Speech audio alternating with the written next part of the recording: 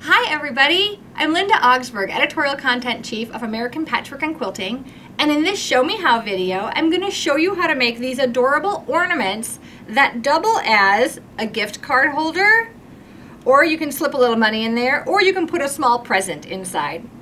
But they also make great Christmas tree ornaments. So click the link below to download the PDF with the pattern inside, and then what you'll need for fabric. Of course, this is a great project for scraps, but you'll also need one piece that's at least about 5 by 7 for the backing.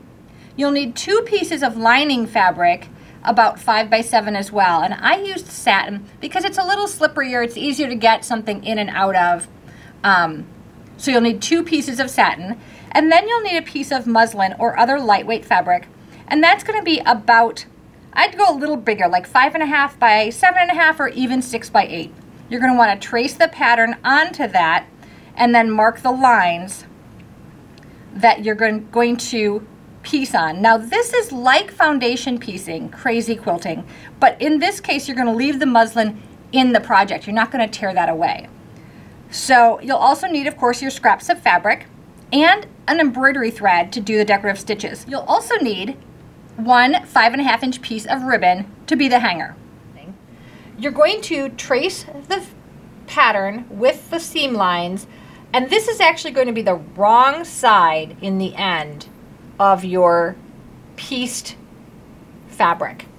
So I've pinned the first section fabric. This is my first section I'm going to cover, and I've pinned that fabric, and I just cut a square in place. I want to make sure I extend beyond the seam lines, in this case this seam line, the next seam line, and then the last seam line. And I just have to make sure I extend out to, but not necessarily beyond, this outer edge, because that's where I'm going to cut, and then I'm going to sew 1/4 inch in. So I placed my first one. You can see I cover that area nicely, and I've placed it so that it's wrong side toward the back of the muslin. So the right side is facing up in this case, right side up against, wrong side against the muslin.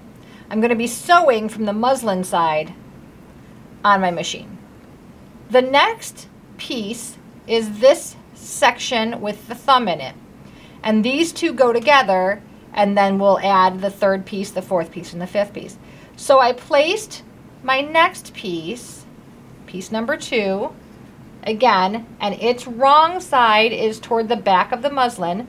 You can see that it also covers nicely the seam line here and the seam line here, and then I've got extra out here I'll cut away. Then I pinned, and I like to do this just to make sure everything's going to work. So I pin right along the seam line, and then I can flip it out and make sure, yes, if I sew along that seam line, I'm going to have coverage in the areas I need it to be. So now that I know I have that, I can move one of these pins so that the layers of fabric are held together in place, and I should be fine to sew this seam. So I'm going to start sewing this seam at the place there's an intersection, because I want that to be, I don't want to go over there. So I'm going to take a couple of stitches, and I want to make sure, of course, my needle position is centered. And I'm just going to sew right on that line. You can see I'm sewing through both pieces of fabric on the wrong side, or on the underside I should say, and then right on the muslin. So you can see I've sewn right on that marked line. Now I'm going to flip that piece out, and then I'm just going to press. I have a little pressing tool, only because I don't want to have to go to the iron. But you could iron that as well and just press that down. We're going to continue. I'm going to trim, I'm going to fold on this line, the next seam line, which is the one between 2 and 3. And then I'm going to trim this to 1/4 inch, just so I have a nice straight edge there. And then I'm going to put on piece number 3. Then I'm going to do the same, fold along this line and trim. to 1/4 of an inch beyond the line, and then put on piece number 4, and then trim up here and put on piece number 5. So once you get all 5 pieces attached to your muslin fabric, I top stitched just ran a straight stitch right along the cutting line of the mitten, just inside of it, about 1/8 of an inch. That's just so that when I cut it out, all those pieces are flat and they don't flap around as I'm doing the embroidery. Then I cut out along the marked outer edge, and now I'm going to do the decorative stitching. So I've chosen 5 different decorative stitches to use, 1 on each seam. And again, I'm starting along the seam line here so that I know this is going to be the best stitch because it's going to be the beginning of the stitch. And then as I get to this end, if I don't finish a leaf in total or a snowflake in total, that's going to get caught in the seam allowance anyway. You won't notice it. But I want anywhere that we're intersecting, I want to start at the intersecting point so I don't go over and sew into the next piece.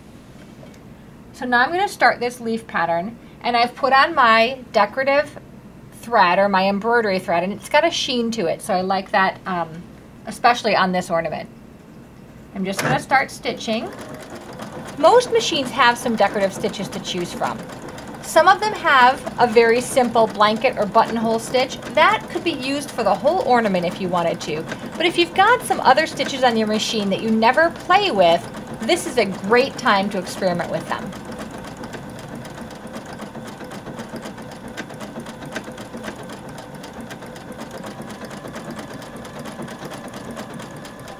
So now that I've got all of my stitching done, I'm going to layer the right side of the ornament to the right side of the backing, and I'm just going to sew around the outside edge, leaving that wrist edge open.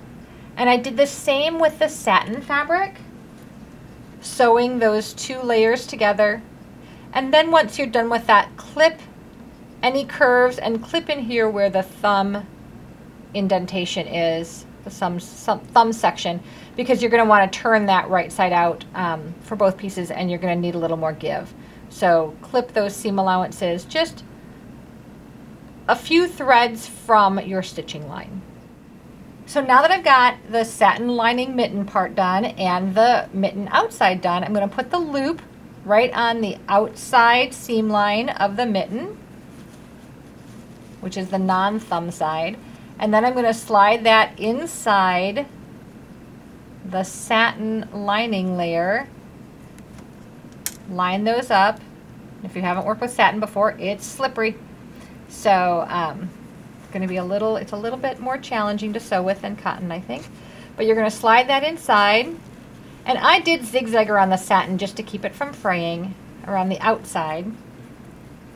Then I'm going to pin that top edge together, and I'm going to leave an opening along the top edge to turn this right side out. So I only want to sew about 3/4 of the way around, but I want to make sure I catch that loop in the sewing. I don't want that to be the part I'm hand sewing in. So I'm just going to leave this area open to turn it. So this is going to be the most challenging part probably of this whole project, and that's sewing this opening 3/4 of the way closed.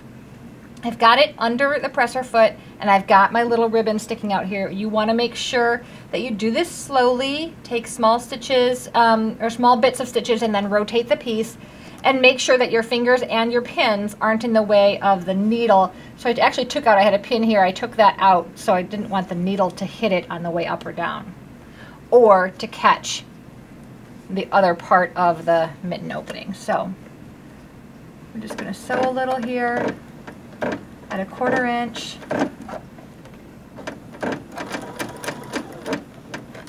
Take a couple stitches, then rotate it.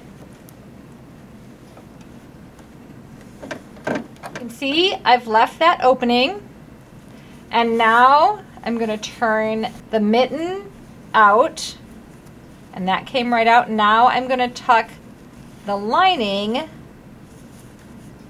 in that hole. There's my loop. And then you just have to kind of wiggle that lining in there so that it's all lined up with the fingers of the mitten.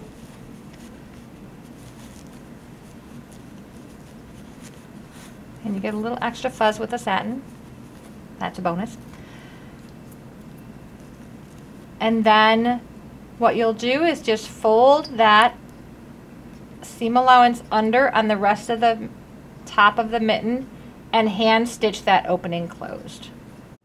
So if you want to make a pair, of course, you just reverse the pattern and trace the lines, and then you'd have a pair of ornaments. They also make a great holder for a gift card or money or other small gifts. So just start sewing up using your scraps and your decorative stitches on your machine and have fun. Happy holidays!